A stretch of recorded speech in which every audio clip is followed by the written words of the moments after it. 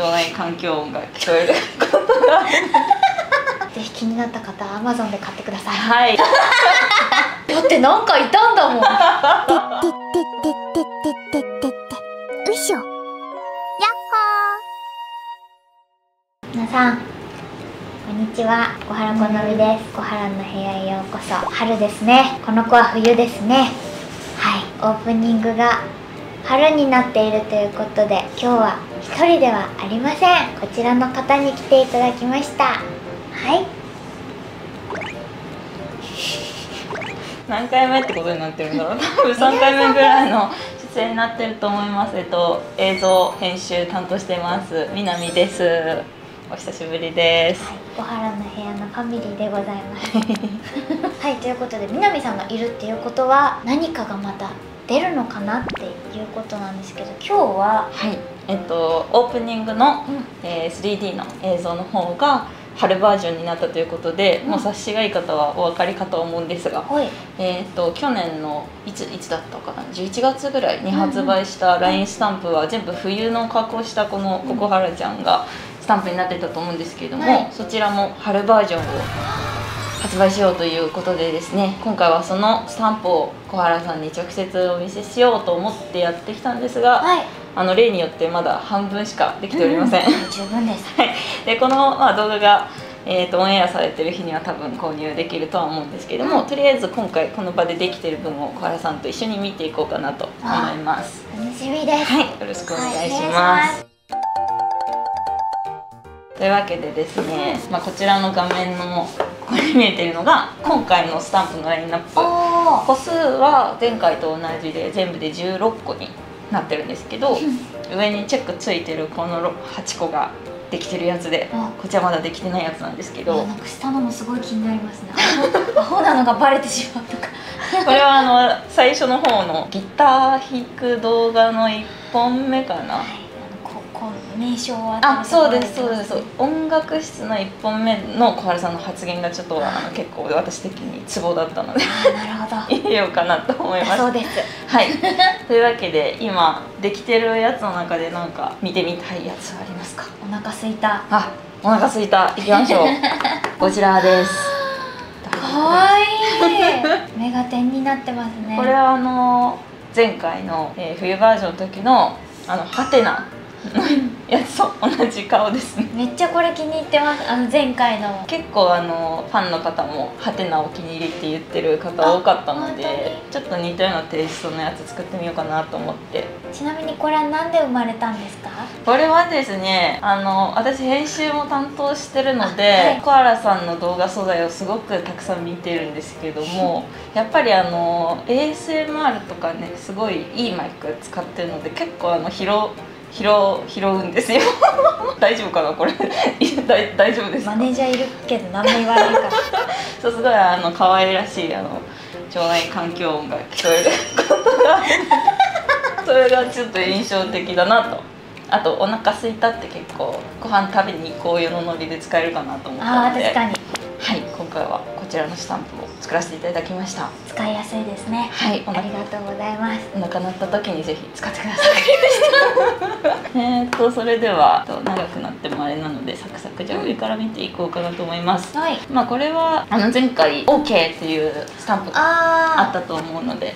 こういうやつですね。そうですそうです。それがあったので、反対もちゃんと作っとこうということで使いやすくの。今度は断れるスタンプも断れるし、明日なんかやってやるとかに対してもないよ、誘ってぐらいな感じで。なるほどね。使える。かわいい。はい。なんか変身しそう。そうなんですよ。今回のココハラちゃんのお洋服は冬のバージョンのココハラちゃんの衣装と同じで、コハラさんの無色無地っていう写真集の衣装から、デザインが来ております。公式の方も OK してくれました。いや本当に今回の服もすごい春っぽくて可愛いし、気に入ってます。ピアスも変わってるし、あとやっぱなんて言っても髪型がハーフアップのお団子になってるということで、とても可愛いデザインになってますね。優しい世界ですね。はい。デザイン、そのココハラちゃんのデザイン自体は私がしたものではないんですけれども、すごい愛着が湧きやすいデザインで、お洋服も毎回可愛いので、じゃあ次これ最後にしよう。これは頑張ってねスタンプ、これも無難に、はい、使えると思います。目が炎になってる。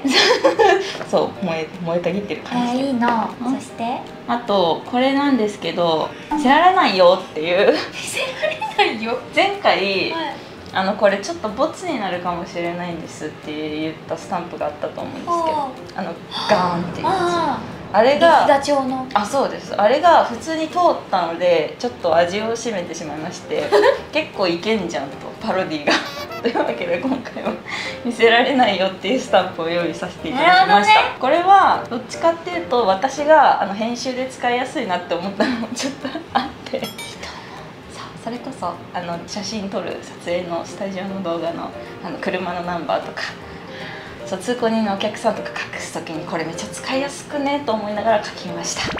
じゃあ映像の中でこの子が大活躍しそうですね。するかもしれません。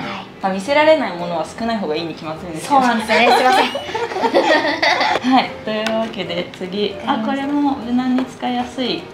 無難にしてる。はい。お友達に送りやすいスタンプですね。確かに使いやすい。可愛い。これ結構猫っぽくて可愛いです。いいですね。準備中のスタンプ。今日の朝の私みたいですね。小原さんが無職転生のイベントで韓国行かれた時にパックを200枚ぐらい買ったって。いや300枚です。そうごめんなさい、300全然少なかった。200枚じゃない、300枚ぐらい買ったっていうお話されてたので、ちょっとパックしてもらおうと思って可愛い感じに書きました。いつも使ってます。朝パック派ですか？朝余裕があれば。でも夜は結構念入りにそうなんですね。見習いたいと思います。はい、でお次待ってるね。これはちょっとテイスト違う感じなんですけど、バス停イメージで風船持ってる。これも無色無地で風船持ってるショットがあります。あったと思うんですけど、それがすごい印象的だったので、ぜひ気になった方は Amazon で買ってください。はい。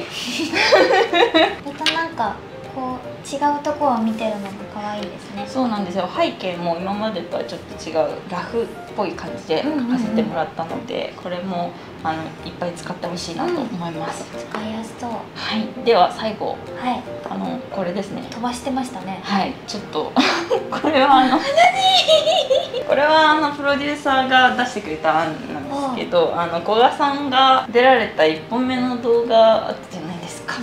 あの時のサムネイルをそのままスタンプにさせていただきました。多分こんな感じ、私の中の脳内イメージはちょっとこんな感じで。だってなんかいたんだもん。サムネイルも私が基本的に作ってるんですけど、サムネなんかいるっていう文字に結構言及してくれた視聴者の方が多くて、確かにおもろかったかもしれない。最高だったよね、あれね。ちょっと LINE でいつ使うんだろうっていうのはありますが、面白いので皆さんに使っていただきたいなと。じゃあもう古賀から LINE が来たらこれを毎回使おうと思う。